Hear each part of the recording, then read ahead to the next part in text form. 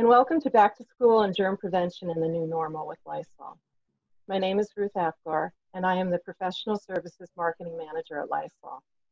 We are so excited to be able to speak with you all today about germ prevention and healthy habits during what is sure to be a unique back to school year for so many reasons. Thank you, National PTA, for putting together this virtual convention and for inviting us to conduct this seminar. Lysol is committed to promoting healthy habits and to helping curb the spread of illness in classrooms across the country. This year, the back to school season will present unique challenges that we've never faced before. As the pandemic continues to create uncertainty surrounding back to school logistics and procedures, Lysol wants to help educate parents, teachers, and school administrators about what they can do to help prevent the spread of germs, both in the classroom and in the home, so that students are able to learn, grow, and thrive this coming school year. The pandemic has changed almost every aspect of our daily life, and we expect the new school year to be no different. In today's seminar, you will hear from several experts who will share advice and information on germ transmission. They will be sharing prevention techniques to help prevent the spread of germs. Those expert speakers include Joe Rubino, Director of Research and Development at RB, the parent company of Lysol, pediatrician Dr. Jen Zubler, and Dr. David Berendez, an epidemiologist at the Centers for Disease Control and Prevention. We hope that you find their presentations helpful and informative, and that they can help you, your children, and your school districts foster a healthy start to the school year. Before discussing details surrounding school reopening, we have to first understand how germs spread and what we can do to help reduce their spread. Our first speaker, Joe Rubino, is the Director of Research and Development at RB.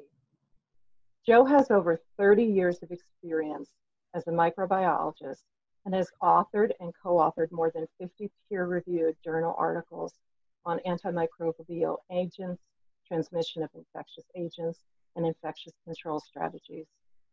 From Joe, we will learn how germs are transmitted, the difference between cleaning and disinfecting, and the germiest places in the classroom and the home to be aware of. Thank you again for joining us, and I'll now pass things over to Joe Rubino.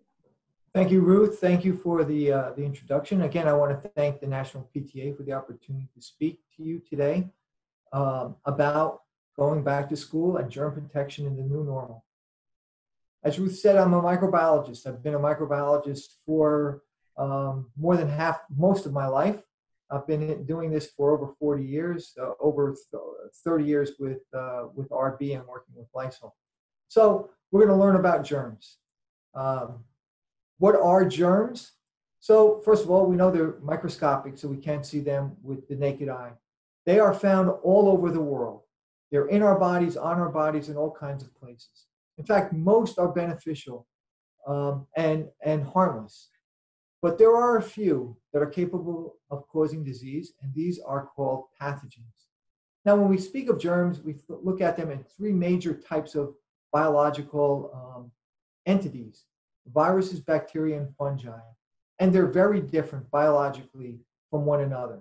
So we lump them together as germs, but they are different. And we'll go into that in the next couple of slides. First, I will start with the bacteria. Well, first, so we know that there are probably countless different species of bacteria, maybe 100 million, and that's probably just a guess. But surprisingly, there are only about 1,400 of all these millions and millions of bacteria, viruses, and fungi that are known to cause disease in humans, plants, and animals. Now, respiratory infections and GI infections, gastrointestinal infections, are the most common infections worldwide. And if we look at bacteria, they're on a spectrum that go from beneficial and harmless to harmful. So we look at the beneficial bacteria. Those are important for health. They're found in and on our bodies. They suppress growth of harmful bacteria.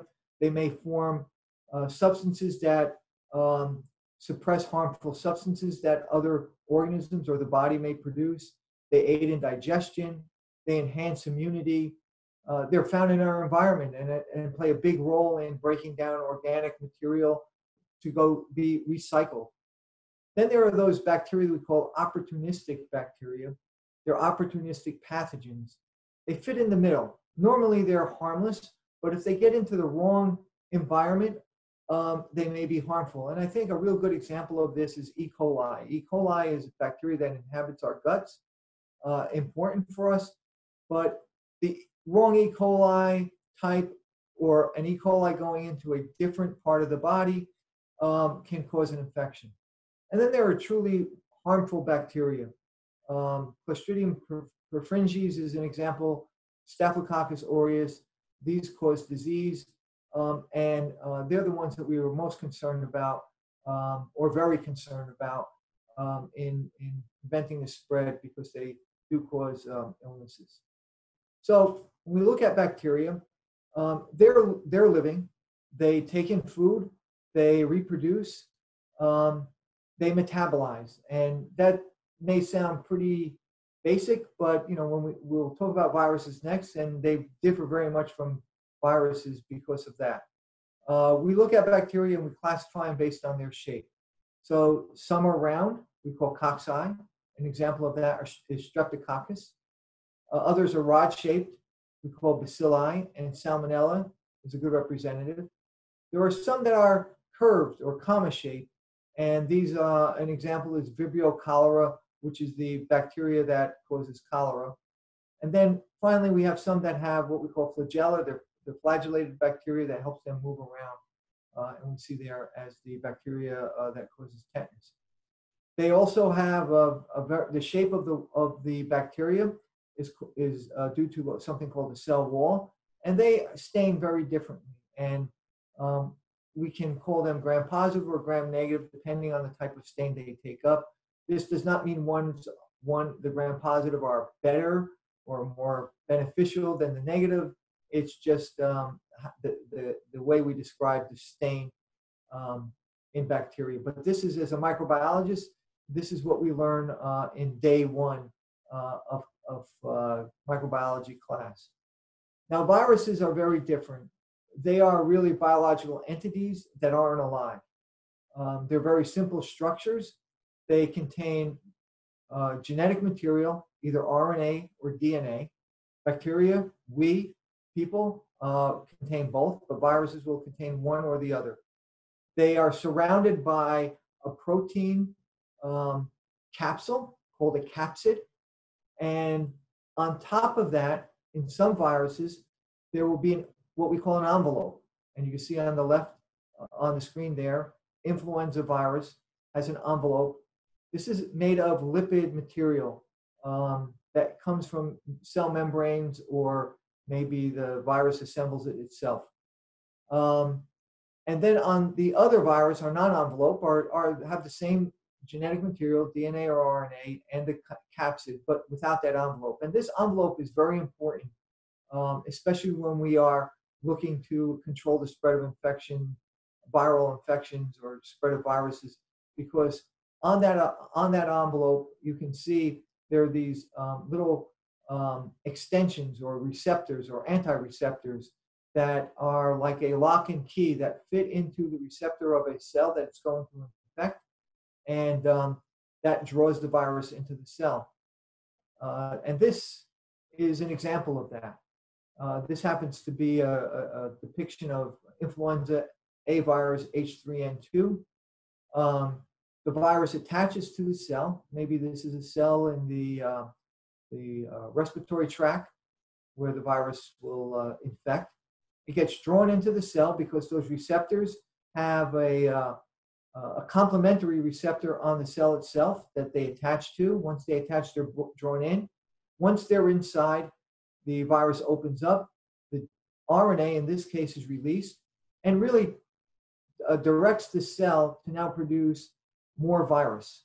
So it's almost like a parasitic type of an existence, that it uses the cell itself to perpetuate more viruses. So the cell will begin to assemble viruses.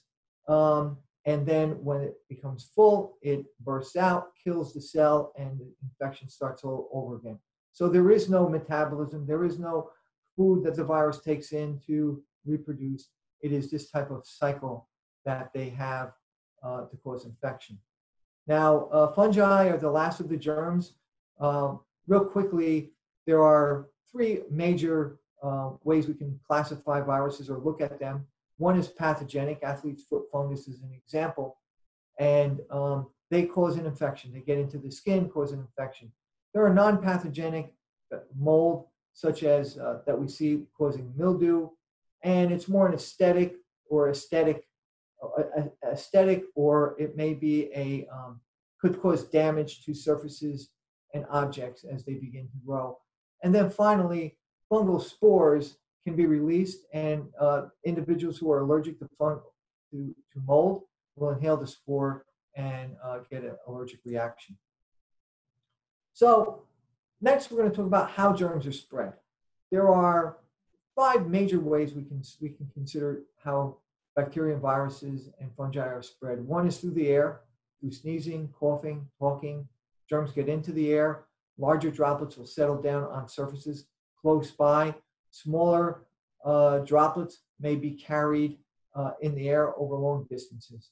And for example, flu, influenza virus will be really in the larger droplets that they don't travel that far, but drop onto surfaces. Tuberculosis is an example of a bacteria that can spread over long distances and be inhaled and cause infection. Then there's vector-borne. These are germs carried by animals or like insects or rats or mosquitoes. Direct contact is physical contact, shaking hands, skin-to-skin contact could be considered that. Indirect contact is when surfaces and objects become contaminated, either through droplets falling on them or hands that are contaminated that touch them. And then food and water is a very important mode in which bacteria and viruses can spread. So let's look at the journey of a germ in transmission. So source would be a person who has an infection, say a cold or the flu, eyes, nose is running, coughing. They can either transfer the virus, for example, if it's flu, to their hands as they're touching their eyes or nose, or droplets that come out of coughs or speaking can land on surfaces. If it goes to the hands, then we will look at the transfer. They touch an object and leave some of the virus or bacteria behind. If it lands on surfaces directly, that bypasses the hand contact, the hand roll, and goes directly on the surface. Nonetheless, once it gets to that surface, when another person comes along and touches it, they can pick it up on their fingers, on their hands, and then touch their eyes, their nose, their mouth. These are portals of entry of the organism to get into the body, and then the cycle of infection continues. So now we'll talk about the difference between cleaning and disinfection, because they're both important. Helping to eliminate bacteria and viruses on surfaces is important for family health and important to help in the protection from infectious diseases. Using disinfectants is one of the most effective ways to help achieve this, and they're critical. Now, cleaning and disinfection are not the same thing. Cleaning removes microorganisms from the surfaces, where disinfection actually helps destroy them on the surface. Now, cleaning is not enough, and the reason why is there's several reasons why. Cleaning removes a significant portion of microorganisms from the surface, as well as visible dirt. It's not always enough. Without disinfection, some microorganisms can be left behind on the surface, even though the numbers may be small, but the small numbers may be enough to cause an infection. So cleaning alone, followed by rinsing water on a surface, would be very effective. But we know that's not possible for most school surfaces and objects like desks, tables, door handles, and floors. So disinfection is important. Now, the type of surface is very important. Not all surfaces are the same. New or smooth surfaces are much easier to clean. But those with few, but if they have some imperfections, bacteria can hide in them. Cleaning a smooth surface with few imperfections can produce a real significant reduction in bacteria, well over 99.9%. However, if those surfaces have even some abrasions or some kind of ridges, the bacteria can be lodged in there, and then cleaning's not enough. Only disinfection will take away the bacteria that have been left behind from cleaning, as even in those imperfections. The other important aspect is infectious dose. This is the amount of bacteria that or viruses that are needed to cause an infection. And it usually varies from organism to organism. But the infectious dose for some pathogens, such as Campylobacter, which causes foodborne illness, or flu, or norovirus, which is a very common cause of infectious diarrhea, could be very small. So if we don't eliminate all of them on the surface through cleaning, and some are left behind, that surface can still be an important source of infection. So, and cleaning can also make things worse. Cleaning cloths, sponges, when used, especially with a non-disinfectant cleaner, become heavily contaminated and can spread bacteria from one surface to another. Using disinfectants can produce a significantly greater reduction in the frequency of contaminated surfaces, as well as helping protect that cleaning tool, whether especially cloths, by killing the bacteria before they get onto the cloth itself. So we're going to talk about high touch areas around the home, and you can see this is going to be very similar to schools. Pathogens travel through well-defined routes of infection, from an infectus to a new host. A number of studies have been done to show where germs can be found in the environment and on surfaces in homes and schools and other settings. These studies show that surfaces with the highest risk of transmitting pathogens really need the most control. And usually these are hand and common touch surfaces, especially those that are touched frequently. This shows basically a hierarchy of from least to be concerned about to most. And least, floors, walls, they're not often handled by or touched by hands and pose a lower risk. Now, I would say in schools, walls, depending on how children line up, I think it's pretty common to see children lined up in a hall, leaning against the wall, their hands on the wall. So, it's something to keep in mind when developing a cleaning and disinfection program for a school.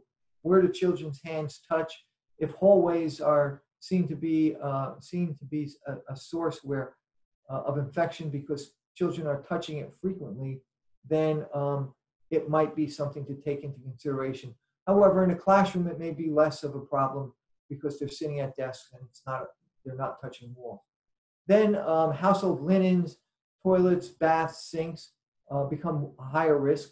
Hand contact surfaces such as cleaning cloths, sponges, faucet handles, doorknobs, TV remotes become more of a problem, and hands, of course, are the ultimate problem that need to be, carefully cleaned and sanitized frequently, especially when there's infection going around. Now, infection control and prevention in the home and school settings. This shows all of the areas we need to be concerned about: hand hygiene, food hygiene, after we touch pets and animals, which could be brought into the school, toilet hygiene after using the bathroom, of course, food preparation, safe food preparation is important, diaper changing when there are babies involved, respiratory hygiene, and these are all important areas to focus on, with hand washing, hand sanitizing, with a alcohol-based hand sanitizer, and cleaning and disinfecting. And I say cleaning because cleaning is important. Cleaning first and then disinfecting is really the proper steps in rendering a surface low in potential for in passing infection. The last thing I want to talk about is a hierarchy of microorganisms. Disinfectants with active, biocidal active ingredients can help render a surface free of germs.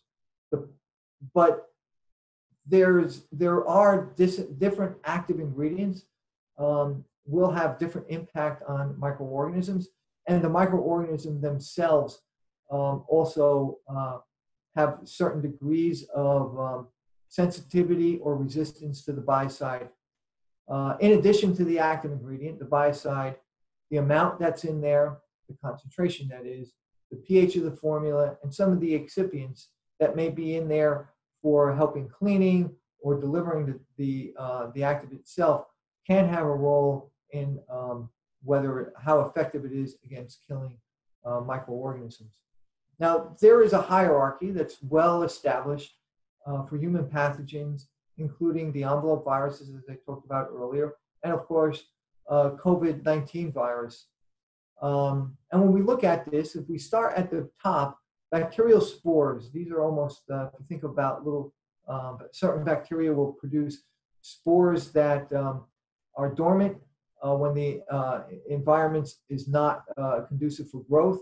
So they may be resistant to heat and to temperature and drying. They're very resistant. And sodium hypochlorite, bleach, high levels of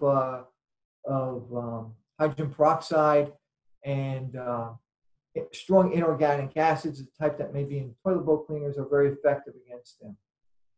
As we drop down, small envelope, non-envelope viruses are the next hardest entity to inactivate or kill. Mycobacteria, the type that causes tuberculosis, although not spread by surfaces, but is something that is a benchmark for disinfectant effectiveness and efficacy, is next. And phenolic disinfectants, which are found mostly in hospitals, are very effective against them. Then we come to the large non-envelope viruses. Now, many of the common products that are used in the home or in schools are effective. Fungi, vegetative bacteria like methicillin-resistant Staph aureus, E. coli, and Salmonella are fairly easy to kill, and many products on the market today will be effective against them. And then finally, the envelope viruses like influenza, like Ebola, like coronavirus are actually very easy to inactivate with all disinfectants, nearly all disinfectants and antiseptics, because of that envelope. That envelope is the key to causing the infection. Is very easy to remove, and once it's removed, the virus is no longer infectious. And thank you very much. Appreciate your attention for my overview on germs transmission and how we can control them. Thank you, Joe. We'd like to now shift the conversation a bit to hear a pediatrician's perspective on tips and recommendations for healthy habits as students head back to school. We know the safety of students, teachers, administrators, and volunteers has always been a priority for school systems across the country. And with the impact and uncertainty of COVID-19, taking steps to ensure a safe reopening of all schools is even more critical now. Joining us today to share helpful tips on healthy habits is Dr. Jen Zubler, pediatric consultant for Eagle Global Scientific and the Centers for Disease Control and Prevention. Dr. Zubler is also a mom and has been very active with the National PTA. Let's listen to her presentation to learn more about what parents and schools can do to help support a healthy and safe return to school. Dr. Jen? Thank you to PTA and myself for this opportunity for me to share with you this virtual experience. I've learned a lot over the past few months about technology and have embraced the benefits that come with it, like being able to connect with many of you right from my home. It's truly an honor to partner with Lysol in its efforts to educate parents and teachers about the importance of instilling healthy habits to help prevent the spread of germs. Teaching and reminding children to practice good hygiene habits is especially important now as schools consider plans for reopening and children return to school this fall. And speaking of schools, I know a big question for teachers and parents is how and when schools can reopen while keeping children and families safe, given the impacts of the COVID-19 pandemic. As a pediatrician and a mom, I too have the same question and care about the health and safety of children. I wish the answer were simple, but it really depends on a few factors. One main factor is where you live and the guidance from local and state health officials. We know that children being present for school and doing well in school is connected to their long-term health and well-being. And schools also provide important health and nutrition services that some children don't have access to when schools are closed. So I understand the challenge of balancing two important priorities. One, helping keep children safe, and two, helping to ensure children are thriving, learning, and getting the healthy support that comes from being present in schools. The reality of the situation that we're in right now with this pandemic is the more people a student or staff interacts with, and the longer that interaction is, the higher the risk of COVID-19 spread. Because of this fact, some schools may consider a phased approach to reopening, or even modifying schedules, so there are fewer students in the building at the same time. Regardless of the direction they take, it will be important for schools to have protocols in place and communicated to teachers and families to help promote a safe learning environment when they are cleared for opening. There are steps that schools should take to ensure clean and safe environments for students and teachers. The CDC has developed guidance for school communities that is available on their website. You'll also hear more about cleaning and disinfection in school later in the discussion from a fellow presenter here from the CDC.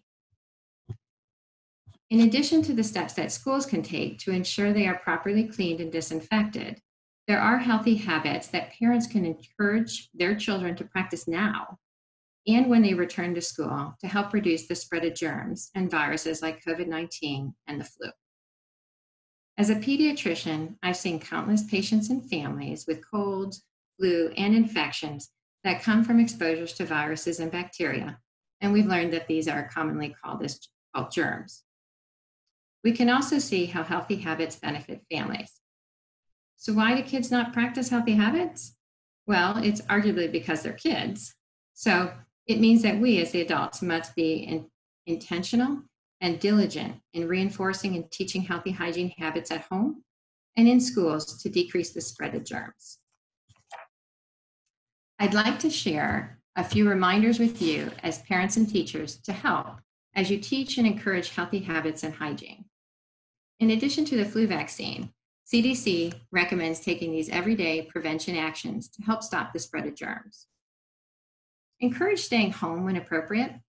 Teachers, staff, and students should stay home if they're sick, have tested positive for, or are showing symptoms of COVID-19, or recently had close contact with somebody with COVID-19. As a parent, I know it's not always easy to keep sick children at home, and you want to ensure that they're not missing out on learning, but it is really important for their health and to help avoid the spread of germs. And teachers and school leaders, please encourage this behavior as well. Support parents and students with distant learning opportunities when possible, and consider how rewards like perfect attendance are determined. Encourage and teach proper hand washing. So teach and reinforce hand washing often with soap and water for at least 20 seconds, especially after coughing or sneezing. If soap and water are not readily available, hand sanitizer that contains at least 60% alcohol can be used with staff and older children who can safely use hand sanitizer. Teach proper sneeze and cough etiquette. Encourage staff and students to cover cough and sneezes with a tissue. Used tissue should be thrown in the trash, and hands should be washed immediately with soap and water for at least 20 seconds. If a tissue is not available, cover your mouth and nose with the inside of your elbow and sleeve, not with your hand. In general, remind children to avoid touching their eyes, nose, or mouth, since we just learned that germs are easily spread this way. Remember to disinfect. Remember to clean and disinfect frequently touched surfaces, especially when someone is ill. When practiced, these hygiene habits can help protect children and teachers and slow the spread of germs in school communities. And with the COVID-19 pandemic, teaching and reinforcing the use of cloth face coverings is important. Cloth face coverings are meant to protect other people in case the wearer is unknowingly infected but does not have any symptoms. Face coverings should be worn by staff and students, particularly older students, as feasible, and are most essential in times when physical distancing is difficult. Face cloth coverings may be challenging for some students, especially younger students, students with sensory issues, students with disabilities, or certain health conditions to wear all day in settings such as schools. Students should be frequently reminded not to touch the face covering and to wash their hands frequently. Information should be provided to staff, students, and students' families in the proper use, removal, and washing of cloth face coverings. It's important to remember that cloth face coverings should not be placed on children under 2 years of age, anyone who has trouble breathing or is unconscious, anyone who's incapacitated or otherwise unable to remove the cloth face covering without assistance. To help teachers and parents with reinforcing and teaching healthy habits and hygiene, Lysol's Healthy Habits program offers free lesson plans on its website that's listed here. I've shared these materials with parents and teachers, and I've used them myself. And they're great tools to educate students about minimizing the spread of germs and creating clean, safe environments. These materials are free and able to be downloaded. I've also included a few additional resources for families and schools on the screen. One is from the American Academy of Pediatrics parents' website called healthychildren.org, and the other are CDC resources. CDC has a COVID-19 website with multiple pages. These are just a couple that are highly useful for families, but there are many more. So the ones that I've pointed out here are protecting yourself and others, slowing the spread of COVID-19, coping and resilience, and care of children. In addition to having plans in place to keep students safe, there are other factors that school communities should address to support the health and well-being of students in response to the impact of this public health pandemic. First, support mental health. Mental health support should be available to all students to help them cope with stress from the pandemic and to be ready to learn. Students may be grieving from the loss of loved ones from the virus, dealing with the pressure of catching up, as well as missed experiences and the stress of financial struggles at home. School mental health professionals can provide critical support, and teachers and staff can be trained on how to talk with and support students who show signs of anxiety or distress. Second, consider students with disabilities. The impact of schools being closed may be greater for students with disabilities. They may have a difficult time transitioning back to school after missing out on instructional time, as well as school-based services like occupational, physical, speech therapy, and any mental health support and counseling. AAP, the American Academy of Pediatrics, recommends reviewing the needs of each child who has an IEP, determine if they have any new needs, and starting services even if they're done virtually. Third, remind families of physicals, of annual physicals with their healthcare provider. The Academy of Pediatrics encourages families to continue seeing their pediatrician for checkups and for immunizations. Practices are providing safe ways to accommodate families, catch up on checkups, and provide healthcare virtually or in person with your trusted healthcare provider. However, the COVID-19 pandemic may have impacted some pediatric practices. With this in mind, school districts may need to consider changing or extending the required start of school medical paperwork for families. And lastly, nutrition will also continue to be important. Many schools have continued to provide nutritious meals to families during the pandemic. If students are doing distant learning, this will continue to be important, especially with families who are facing job loss. The U.S. Department of Agriculture has given school districts with meal programs more flexibility during the pandemic. They can offer meal service outside of settings like cafeterias and provide food for several days of meals at once. It will take all of us working together to ensure a safe return to school for students and for teachers. I appreciate you all for taking the time to tune in today.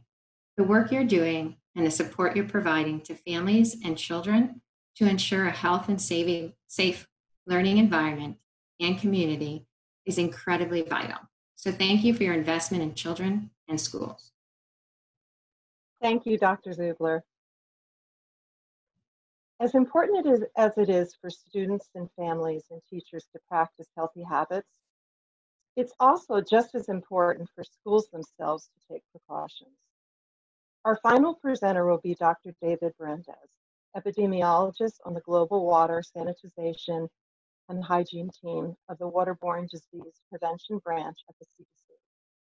Dr. Berendez conducts applied research focusing on sanitation and hygiene-associated exposures and their impact on health, as well as the increasing role of the environment in transmitting antibiotic-resistant organisms. He will take us through best practices for returning to the classroom in order to help our students and communities enjoy a safe and healthy back-to-school season. Hello, and thanks so much for having me. My name is David Berendez, and I'm an epidemiologist and a hand hygiene subject matter expert at the Centers for Disease Control and Prevention. This presentation will focus on promoting hand hygiene and cleaning and disinfection in schools, with a focus on COVID-19 prevention given the ongoing pandemic. To give you an outline of this presentation, I will start by going over how COVID-19 spreads and behaviors that can be taken to reduce its spread. Then I'll discuss ways to promote hand hygiene as well as cleaning and disinfection in schools. Finally, I'll end by providing some CDC resources that may be helpful to you as you navigate these issues. Okay, let's start with some background on COVID-19, how it spreads, and steps that can be taken to prevent it. COVID-19 is a respiratory virus that's thought to primarily be spread from person to person, especially when people are close together, for example, within 6 feet. It spreads via respiratory droplets, which are produced when an infected person coughs or sneezes, and then can land in the nose or mouth of nearby people who can inhale it into their lungs. People without symptoms may still be able to spread COVID-19. Additionally, people may be able to get COVID-19 from touching surfaces or objects that have the virus on them and then touching their mouth, nose, or eyes. When we think about how to reduce the spread, these are the types of behaviors to consider. For example, a school could educate and actively encourage staff, students, and parents to stay home when sick in order to stop from spreading COVID-19 to others. They could develop policies that support and reinforce this message throughout the school and specifically for the staff, students, and parents. As Dr. Zugler mentioned, for example, a school might choose to not have perfect attendance awards. The school can teach about hand hygiene, that is when and how to wash hands appropriately, and respiratory etiquette, covering your nose or mouth when sneezing or coughing. They could put out signs to remind staff and students to wash hands frequently and ensure that soap, water, and drying materials are always present and stocked in bathrooms and classrooms. As schools teach and reinforce the use of cloth face coverings, we should take care to note that face coverings may be challenging for students, especially the younger ones, to wear all day in settings such as a school. Face coverings should be worn by staff and students, particularly older ones, as is feasible, and again, just to reiterate, are most essential in times when physical distancing is difficult. Cloth face coverings, again, should not be placed on any children younger than 2 years old, anyone who has trouble breathing or is unconscious, or anyone who is incapacitated or otherwise unable to remove the cloth face covering without assistance. As schools teach about these behaviors, school administrators can reinforce these messages by posting signs in visible areas, such as school entrances and restrooms. These messages could also be shared in emails and on the school's social media pages. CDC has free print and digital resources that you can use, and we will share with a web link at the end of the presentation. Okay, let's talk a little bit about hand hygiene specifically.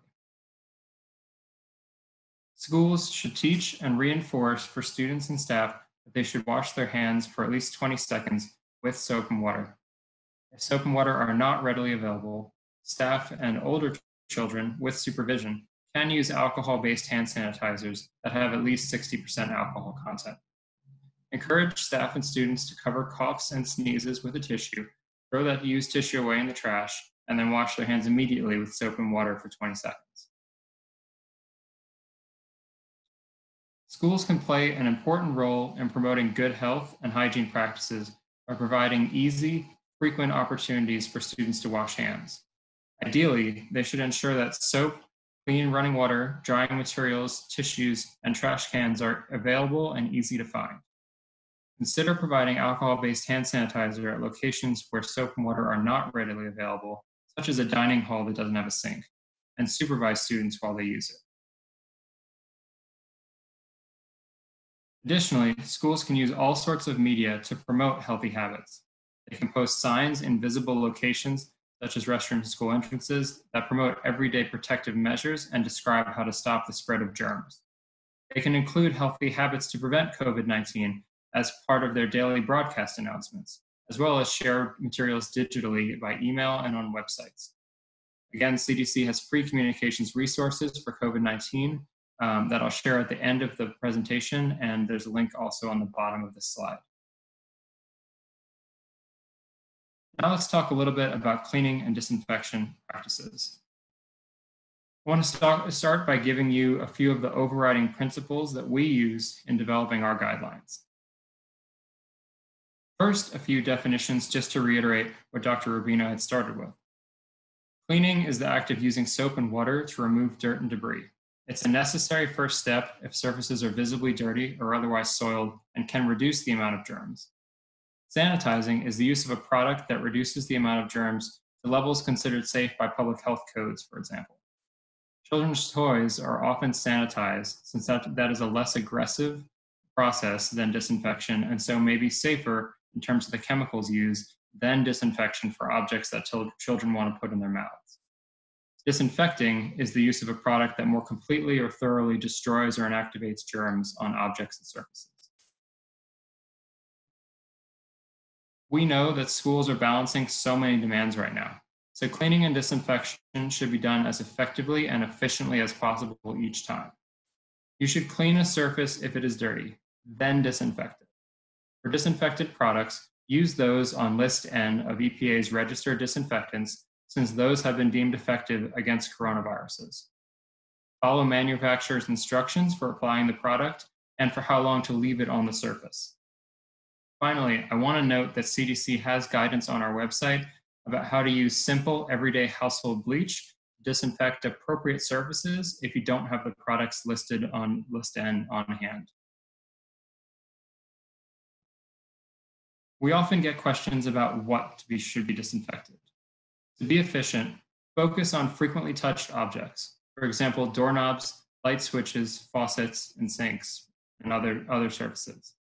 Surfaces that are not frequently touched with hands, such as floors and sidewalks, and areas that have not been used by anyone in the last week, likely do not need to be disinfected.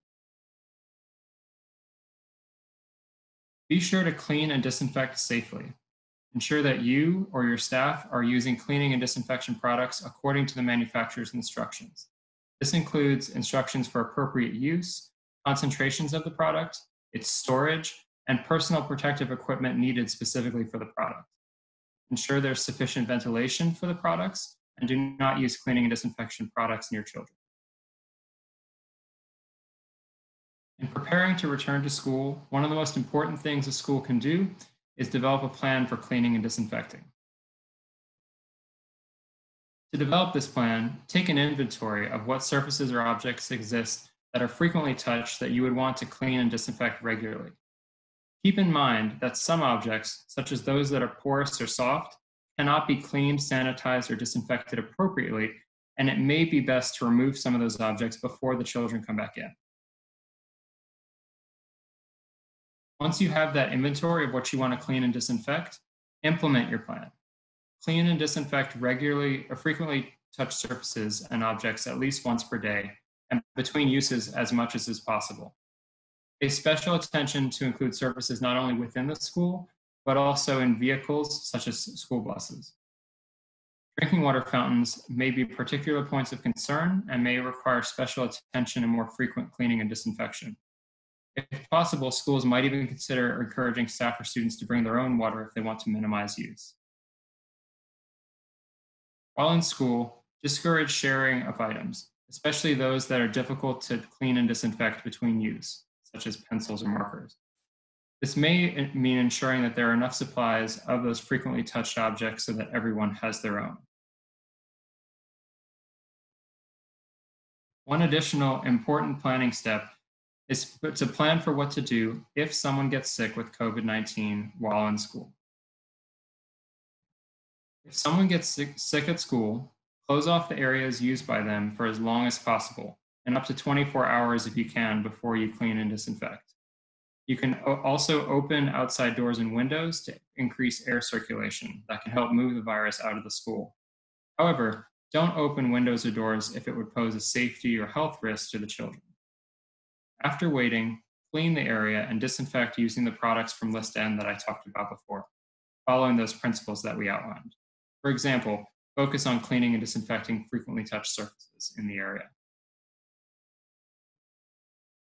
Finally, I want to draw your attention to one new development that may be of interest in terms of health education.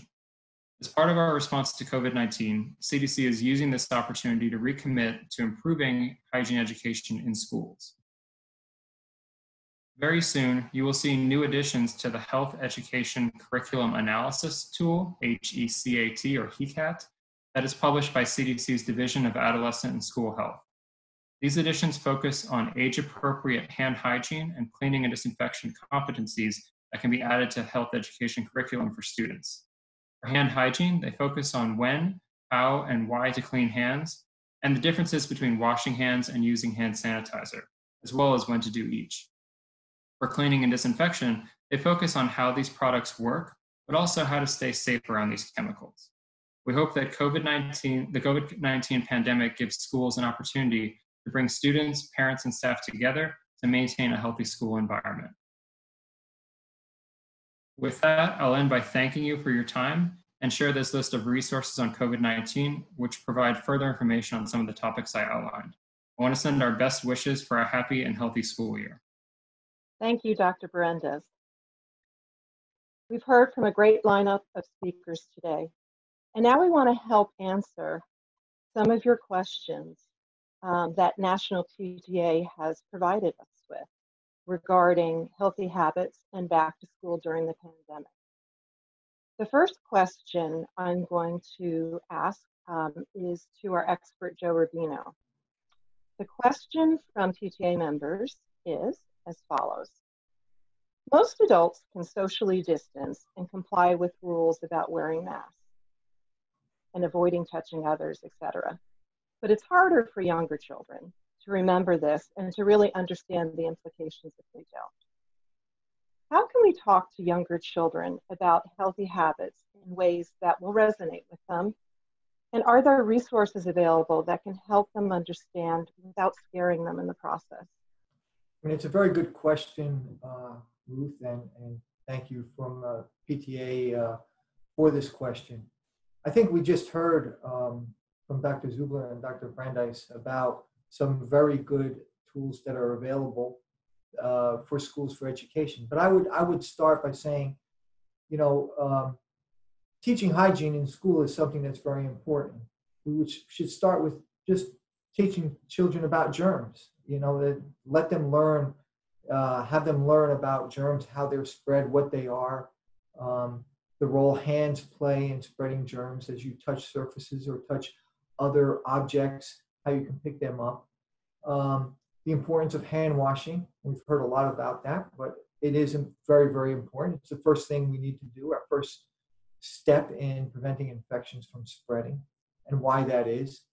Proper cloth etiquette is important, and bring this sense of that you're doing this as a something to help protect not only you but your classmates, your friends, your family. You know, give give them perhaps a superhero type of a you know, endeavor that they're doing, that they're taking on. They're superheroes in stopping the spread of disease. Now, there's a tool that we use frequently in helping children understand the spread of germs with a powder called Germ. It's a harmless powder that can be put on hands or objects. It simulates the way germs can spread.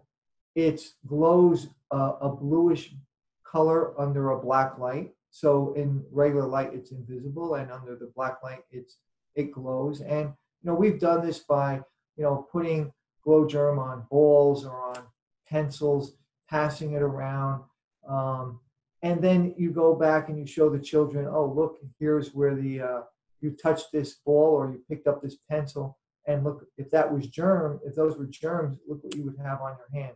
It's also a nice tool to show proper hand washing. By eliminating the glow germ from the hands, you would be doing it properly to eliminate bacteria or viruses from your hands. So I think there's some basic education, has to be age appropriate, about germs, about hygiene, with some demos that can be done. And I did provide a list of other resources from RB on our Healthy Schools initiative. And I think, Ruth, we can put that up. And there are also some other websites. Another one that there's some good ones from CDC, but one from the American Cleaning Institute on a healthy school program that also has some curriculum ideas and some educational programs for children in schools. Wonderful. Thank you, Joe. Great answer. Our next question is for Dr. Jen. The question is, what are the most important facts parents and their children should know and discuss together about the pandemic? And how should parents really approach these types of conversations? Well, thanks, Ruth. So you really just want to be as honest as possible and answer whatever questions that children have and make them developmentally appropriate. Sometimes we want to answer or give them information that they're not even asking for. So especially for young children, answer the question that's asked, answer it honestly, let them know if you don't know the answer, and you can try to find it out together. There are lots of tools and resources about how to have these discussions with children, including children's books that can be helpful for these conversations. And for older kids, of course, they're going to be exposed to a lot of media. You really would like to limit the amount of media that younger children are exposed to, because it's scary for adults, and it can be just as scary for young children, especially when they don't understand most of what's occurring right now. So I would really try to limit media for young kids. And again, for the older kids, they're going to be exposed to it. They have their different devices. And so making time to discuss things that they're reading about and seeing online is very, very helpful. And try not to minimize their losses. So, things like going to school, hanging out with friends, missing sports and other types of activities can be really impactful at this age. So we want to acknowledge that and reassure them as much as possible. You want to reassure all kids and let them know that you and their teachers and their community are doing everything to keep them as safe as possible. You want to reinforce the fact that most children who contract the virus are not going to get very sick or sick at all. And then children oftentimes will worry, because we've been talking about this so much, that anything that they're ill with, or even allergies and things like that, mean that they have COVID-19. So you want to reassure them that even though they have symptoms, it doesn't mean that they have COVID-19. But you as a parent will go and make sure that they get any help that they need. So really trying to reassure their fears, answering their questions, and then trying to establish healthy routines in the family, because routines are important for all of us. Making sure that kids are getting enough sleep, good nutrition, they're getting outdoors, and that they're taking time to stay connected with others. So relatives, friends, whether it's virtual or distance, and keeping 6 feet apart, wearing masks. But we want to make sure that we're staying socially connected for our kids. Our last question is for Dr. Berendez. The question is, many school administrations are implementing policies to help reduce the spread of COVID-19 when the schools reopen. Based on CDC guidelines, what are some considerations schools should keep in mind when determining when, how to reopen? And what can parents and students do to help with this? Great question. So, in addition to the resources that we went through and that you can find online, in particular, I want to highlight that CDC has developed Considerations for Schools, which is a document that covers categories of risk, ways to reduce spread, healthy school environments, healthy operations, and what to do when someone gets sick specifically. Additionally, CDC has recently released the School Readiness Assessment and Planning Tool, or RAP. This tool guides schools through a process to determine if various strategies are in place to be prepared to reopen in the fall. You can find that on the CDC's coronavirus website under the Schools and Child Care section. And in the near future, we're working on right now, CDC will have communications materials available specifically for parents. Fantastic. Thank you, Dr. Brenda. And I'd like to thank all of you for attending our Back to School and Germ Prevention in the New Normal workshop with Lysol. I'd also like to thank our speakers for joining us and sharing their expertise on germ prevention. The past few months have presented us all with unique challenges, and we hope you will share today's learning with your children and your schools to help promote healthy habits and to help prevent the spread of germs. For those participating in the PTA Snap It Challenge, please remember to do a selfie with the following slide. Thank you. Have a great school year and stay well.